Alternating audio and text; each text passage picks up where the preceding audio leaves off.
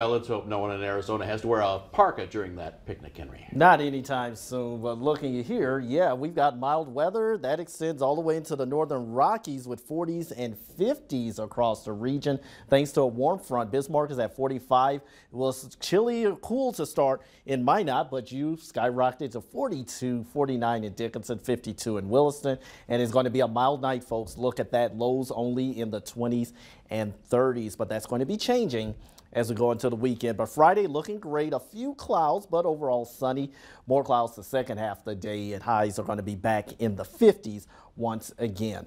Friday weather looking good. Saturday, especially during the morning, a little bit tricky because some wintry mix is going to be likely, and that could cause some slippery road conditions in some locations. Also, the wind is going to be breezy out of the east on Saturday. Saturday night and Sunday, that's where we get on the backside of that low pressure system.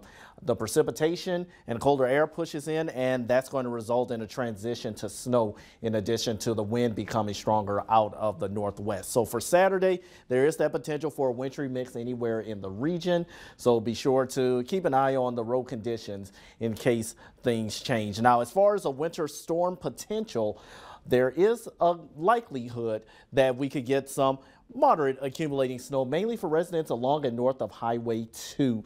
But we are expecting widespread snow nonetheless statewide. But any probability of maybe a winter storm warning being issued, that would be across our far northern counties, if that. So we'll be watching Minot, Stanley, and northward into Crosby, Portal, and the Turtle Mountain region. Sherwood, you are also included. Let's take a look and see how much snow we could potentially get. And the accumulations not looking very promising, at least higher accumulations not looking promising across the southern half of the region, mainly south of Highway 200. That chance of 2 inches or more, very, very low. But once you get north of Highway 200, especially north of Highway 2, the chances for 2 or more inches of snow greatly increase. And this is mostly going to be on your Sunday. So in looking at the forecast for tracking the snow, Saturday morning into the afternoon, wintry mix possible as we go from south to north. The low pressure passes by and we start to get that wraparound moisture and colder air coming in on the backside of the system.